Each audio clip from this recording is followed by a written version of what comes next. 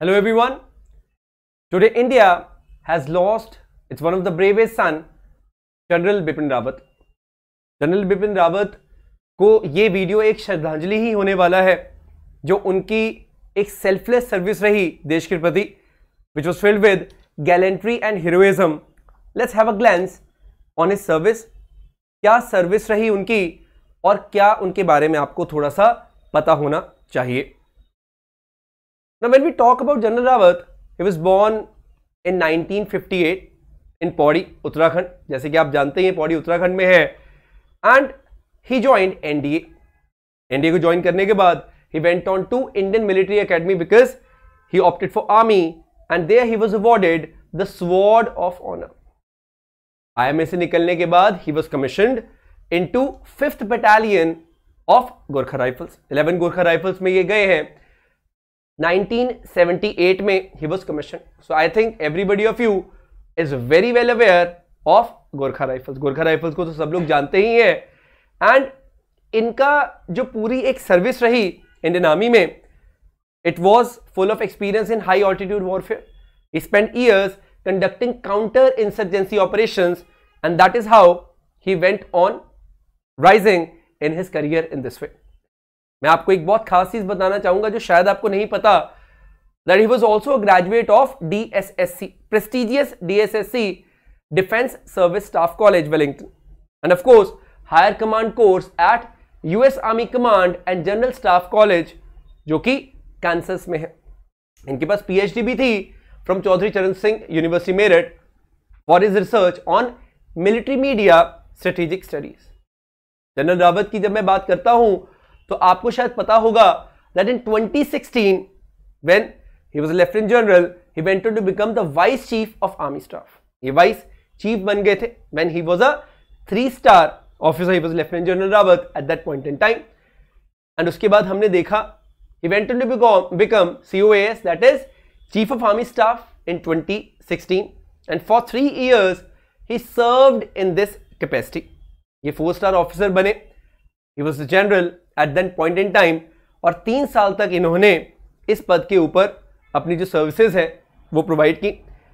मैं आपको बताना चाहूंगा कि इस टाइम पीरियड के अंदर इन्होंने जो सर्विस दी वो तो है ही है, लेकिन he is someone who was very much instrumental in talking about the coordination which we should have among Indian navy, Indian arm force and Indian army. इन्होंने हमेशा ये बात पे ध्यान दिया कि जो ट्राई सर्विसेज थिएटर कमांड जैसे हमारे पास अंडमान निकोबार में है, कैसे हम लोग उसको और ज़्यादा ऑपरेशनल बनाएं, कैसे हम इसको और ज़्यादा इफेक्टिव बनाएं जैसे कि वेस्टर्न कंट्रीज़ के अंदर होता है, वेस्टर्न वर्ल्ड की कंट्रीज़ में होता है. इनफैक्ट आपको जानकर खुशी होगी that he was the inaugural holder of this office, that is chief of defence staff. 2020 में इन्होंने ज्वाइन किया and he is the inaugural holder of this office. बहुत बड़ी बात है. So as of now he was the chief of defense staff. तो first chief of defense staff कौन रहे? वो जनरल रावत ही रहे. ना मैं जब जनरल रावत की बात करता हूं तो मैं आपको एक छोटी सी चीज से रूबरू करवाना चाहता हूं.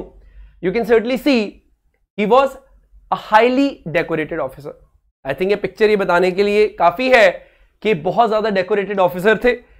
इनका जो टेन्योर रहा, जो इनका करियर रहा, वो बहुत ज़्यादा ग्लोरियस करियर रहा है, इसमें कोई शक नहीं है.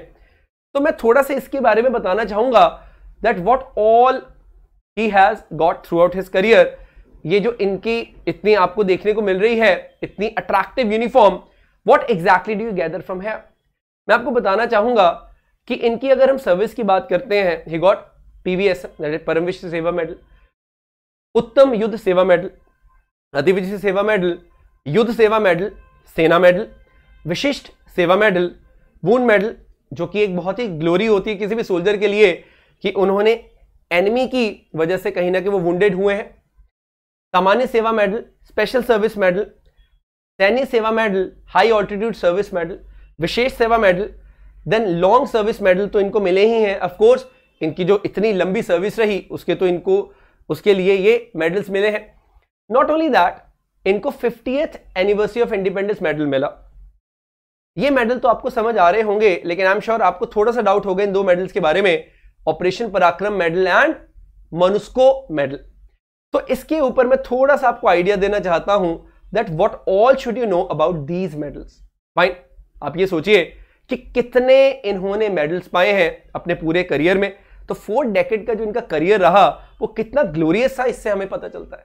जब मैं ऑपरेशन पराक्रम मेडल की बात करता हूं, आपको याद होगा कि हमारी पार्लियामेंट पे अटैक हुआ था, उसके बाद we had some India Pakistan stand of, उसी को ऑपरेशन पराक्रम बोलते हैं। तो उसमें भी इन्होंने बहुत जाबाजी से अपनी जो बहादुरी है और जो सूझबूझ है उसको दिखाया है। तो ये एक बहुत बड़ी बात है, मैं आपको बताना चाहता हूं।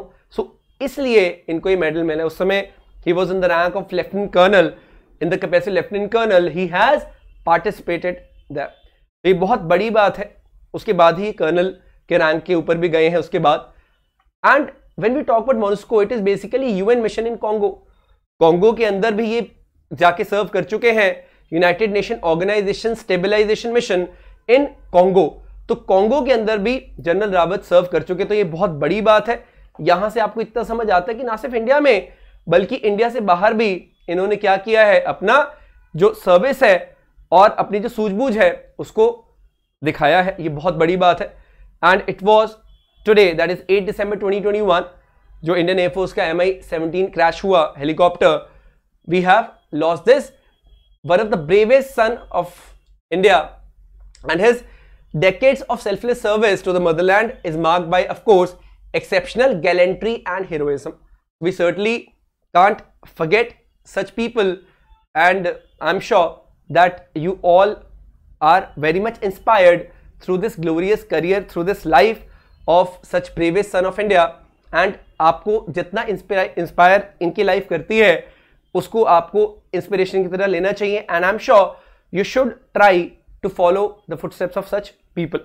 Thank you so very much for watching this session and have a great day. Thank you.